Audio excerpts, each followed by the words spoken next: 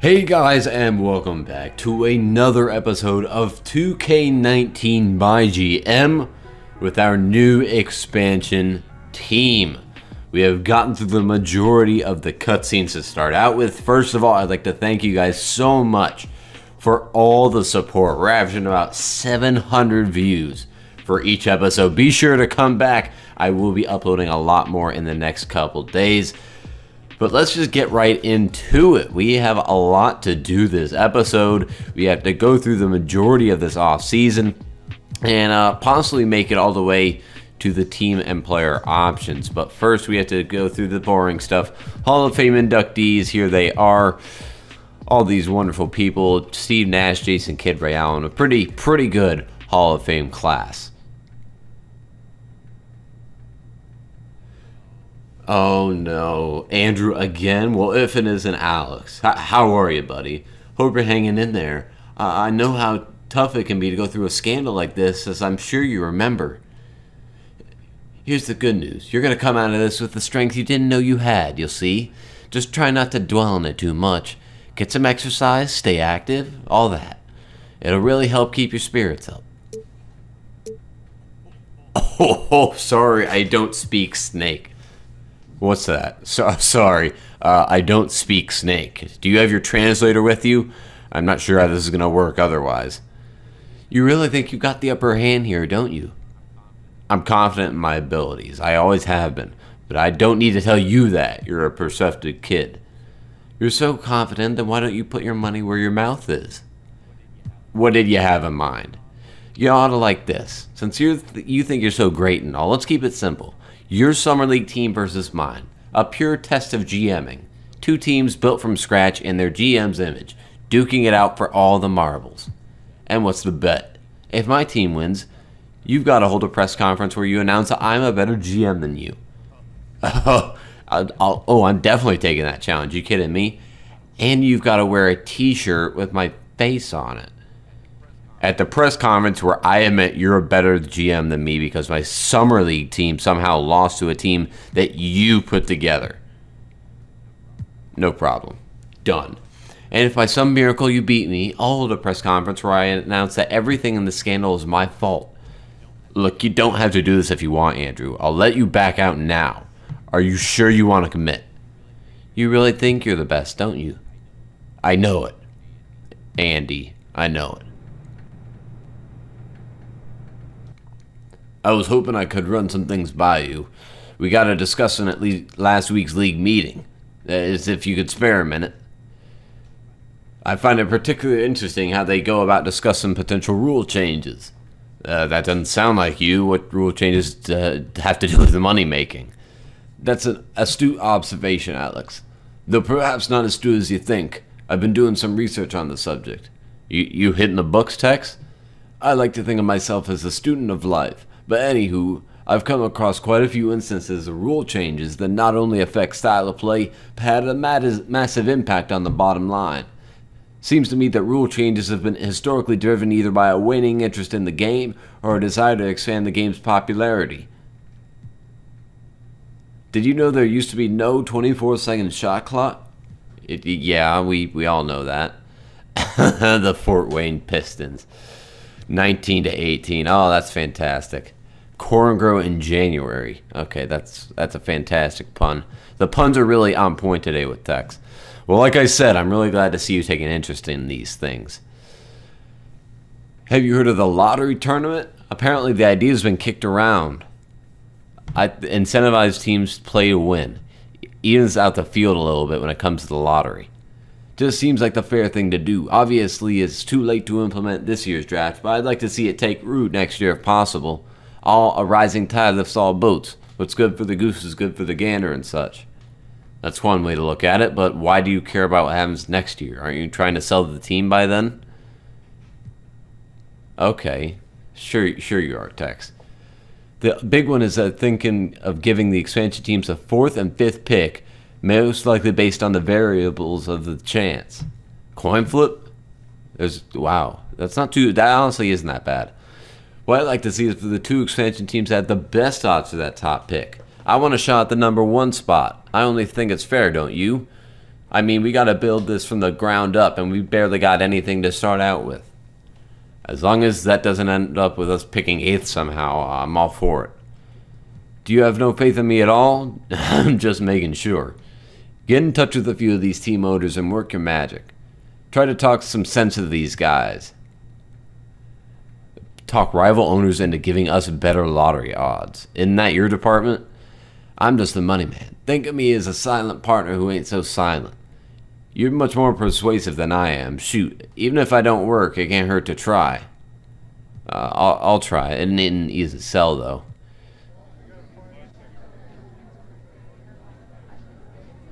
Thanks for making some time for me, Bernard. I know you're busy. Oh, good old Bernard. This guy was the man back in the day. Nothing wrong with him. No drama. No nothing. What is it exactly that you want? I'd like to talk to you about the upcoming draft. Right now, the expansion teams are slated to get the 4th and 5th picks. What I'd like to see is for us to have the best odds for landing that top spot. And I think this would be a fair way of evening out the playing field a bit. Pipe dream. This will help your legacy. Honestly, I just really need your help. I'm not going to blow smoke. I can only tell you honestly that we need the help. It's going to take a long time for us to build a contender. We can speed it up a little bit with these odds.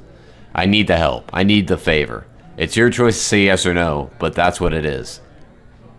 People don't get to see my compassionate side because I'm constantly in pursuit of excellence. There's no time for hand-holding when you're pursuing excellence. You know what, Alex? I appreciate you being straight with me. I mean, you really laid it all out there, putting yourself at the risk of looking ridiculous. I'm in. Oh my god, we're getting him to change the picks? We're nowhere near the lottery this year. Don't be expect to round up troops or anything. I don't have time for that.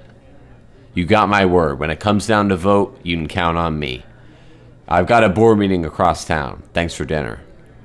And we got one insightful point. You've taken up skydiving? That's pretty intense, man. You're not worried about your parachute not opening or something? Not a lot of people realize this, but the fatality rate in skydiving is actually much lower. How do you build up the courage? I'm really enjoying you buttering me up here, but I gotta ask. What makes you think I'll support this odd scheme of yours? You're hurting my feelings, Alan. I never try to scheme you. I know why you're here. I know you've been making the rounds of this plan of yours. A guy's gotta eat, right? Give me your elevator pitch. Walk me through your vision. Make me see it. That's very true. Helping us hurt your rivals. You got a pretty strong contender, right? And you want to keep the odds in your favor, don't you? Of course it is. And one great way to do that is make sure one of the most valuable assets in the league goes to the worst team possible.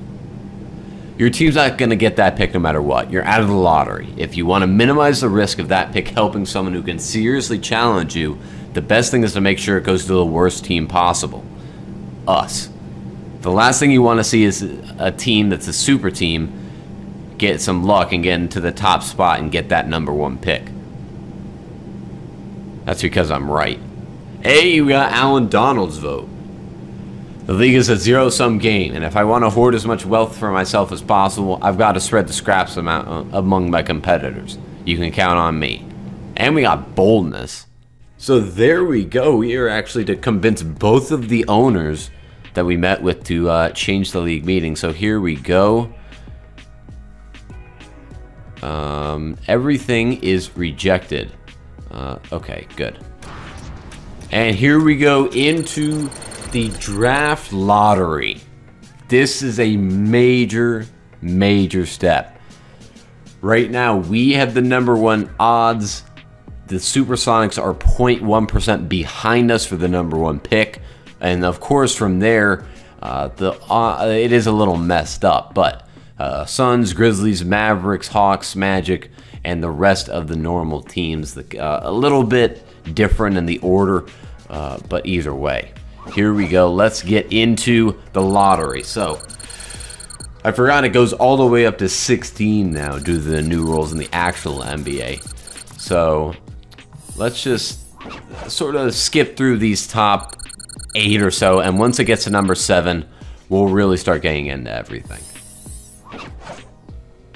Alright, so the Clippers have both of their first round picks. They got one from Charlotte, I believe, or Detroit. So they're going to have the 14th and 15th pick. I believe they got Shai Gilgeous-Alexander and Miles Bridges. So Hornets get the 13th pick.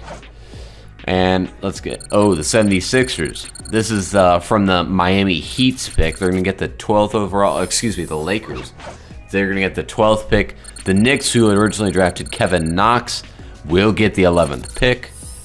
And now we go into the top 10. The Cavs, who originally had the 8th pick, are going to get the 10th pick. They may not be able to get Colin Sexton with that pick.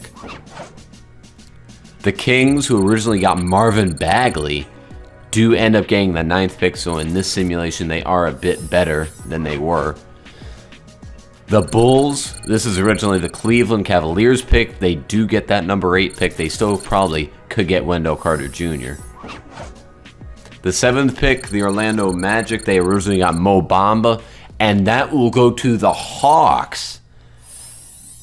So that means that there will be a shakeup. The Mavericks at number 6 goes to the Mavericks, so we're still waiting on the Magic, who do get bumped into the top 5.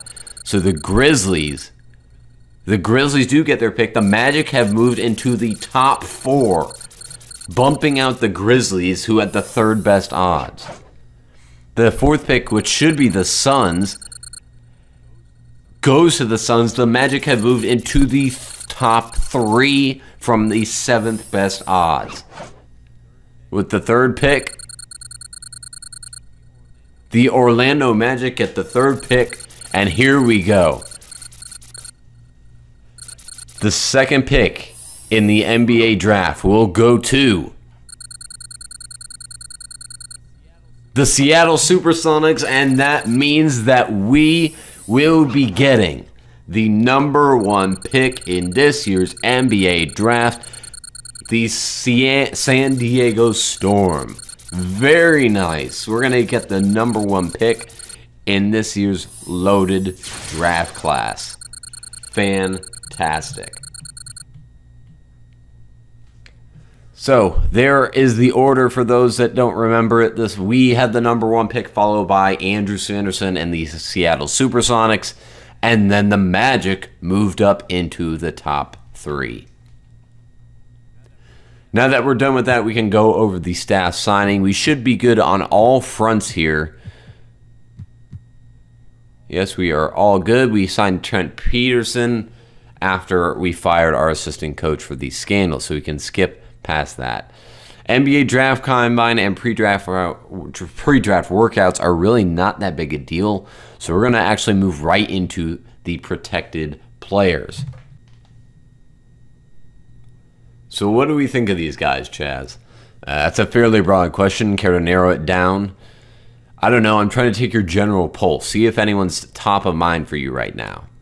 Who do you want me to talk about? Anyone you're enamored with? Who's the best career out of these guys? Who would you put with the 1st pick? Okay, I appreciate that. I love Luka Doncic. EuroLeague MVP. Amazing vision, really good handle. Yeah, that was my thought. You like him better than DeAndre Ayton. Ayton's a great prospect, but he's got way more question marks. Like you said, he's a physical freak, but his steal and block rates are horrible for an elite center prospect. He should be dominating defensively at that level. You're not wrong, but I don't know that he's got the basketball IQ of someone who's supposed to be the clear consensus number 1. Now, I want to stress that Ayton is a fantastic prospect. He's got unlimited upside. But if we're splitting hairs, I'm taking Doncic. He's like a Ben Simmons with a better shot. Lonnie Walker's one of those guys who everyone passed on, but he looks great with his potential. He flashes the ability to do everything at a high level. He settles for lots of bad shots, but when he's on, he looks like the best player in the world out there. Imagine if JR could be good JR every single time out there. God, they are ripping on JR Smith so hard in this game. They are ripping on him so hard. Okay. I conclude that Michael Porter Jr. has a potentially chronic back injury that makes him completely undraftable. Okay. Here we go into the protected players. Who is not protected? TJ McConnell. We're just going to go through all the teams and just... I'm going to try and see if I notice any big things going on. Sean Kilpatrick is available. JR and Corver are available. Let's take a look here. A lot of good young players. Chandler Parsons, they're trying to dump that salary. Dorsey. Whiteside is available in the draft. So is Dwight Howard. Michael Kidd-Gilchrist is also in there. Jonas Jerebko. Who else? Lance Thomas. Josh Hart is available. Wow, I did not expect that at all. Josh Hart's probably definitely a guy we want to look at picking up. Mozgov's available. A bunch of good players from the Pacers. Corey Joseph, TJ Leaf. Anybody else? Reggie Jackson is a good point guard is available. Jakob Poeltl is someone we could really go after. Let's see here. Brandon Paul. Oh, wait. Derek White could be decent. We got Tyson Chandler and Troy Daniels as well. Patrick Patterson and Roberson are available. Anybody else? Jordan Bell? Okay, I'll take Jordan Bell. He's a great player. Okay, and there we go. So honestly, it is time for the expansion draft.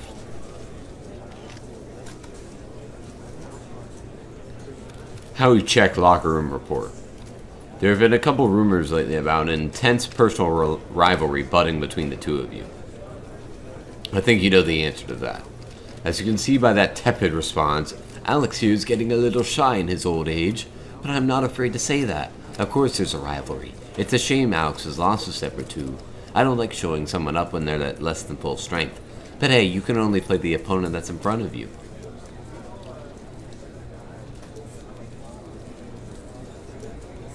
Do I want to keep it classy or do I want to go for the jugular?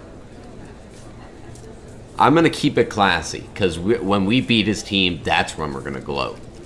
He's just messing around. You know how that goes. We've got a rivalry between two colleagues. Maybe he's a little nervous. You need to get a few of these under your belt before you start feeling comfortable and be able to put your best foot forward. I'm comfortable enough to show you who's boss. I can tell you that right now. Well, I appreciate you sharing your thoughts, Andrew. Enlightening as always. Always a pleasure talking with you. I try my best to have a good relationship with you guys, and I think it's really important for our fans that we have an open and honest line of communication with the press. Oh, we got compassion. Oh, so our team value is back up to 2.7, 98% fan interest, and 40 team image. Here we go, people. Here we go. We are in the expansion draft. This looks like the people I want to target. So, let's see here. Tyler Johnson, he could be good. Roberson, I'm target. Okay. So, the 5 we're going to be going after are Whiteside, Bell, Josh Hart, Tyler Johnson. Anybody, should I go with somebody else? Oh, I'm going to go with, not with Roberson, but Poeltl looks good. Poeltl or... who else is available? Corey Joseph could be good. And McLemore. We're going to go with Justin Jackson, the rookie. I'll take that.